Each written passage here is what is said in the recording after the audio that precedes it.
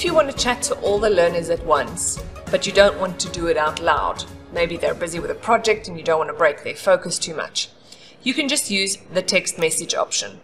This automatically sends it to all the users.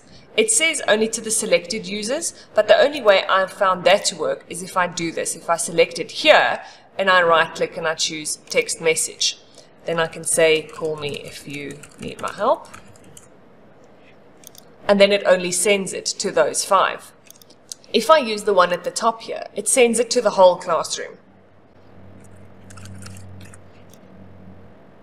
This little pop-up often shows up above Windows, but sometimes it does a pop under effect, where you can't see it unless you close a specific window. So just keep an eye out to ensure that the learners did receive the message.